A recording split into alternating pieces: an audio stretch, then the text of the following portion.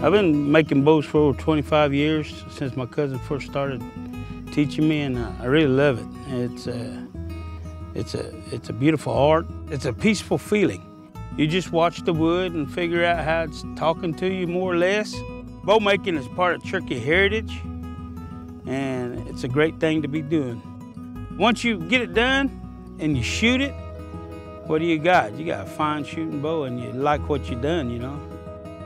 I opened my gallery because I wanted Cherokee people to have a place to show their works. The Cherokee Nation gave me the title of a Cherokee National Treasure.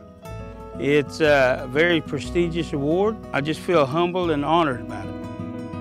My name is Richard Fields, and I am a Cherokee artist.